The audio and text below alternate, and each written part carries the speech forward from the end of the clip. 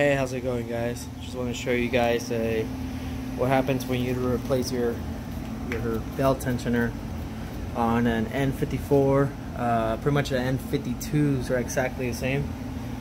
Everybody knows about this problem, but I don't think they take it too serious till something catastrophic like this happens.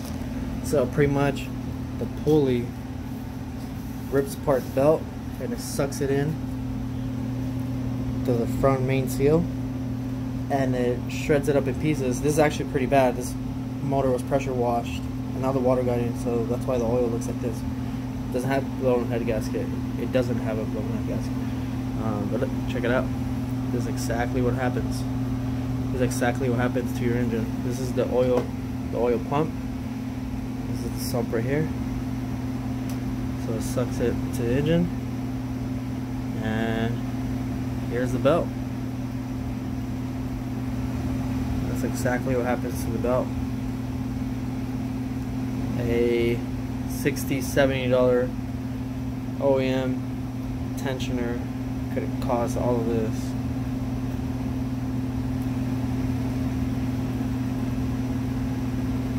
Yep.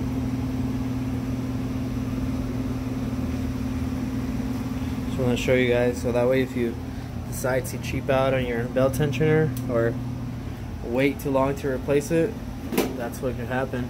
It takes 10 minutes to swap it out. Put a new belt, new tensioner on there, new idler pulley. I think the whole kit costs about like $150.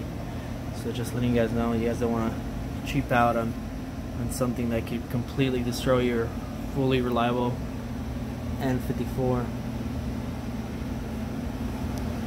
Alright, just letting you guys know. Have a good day.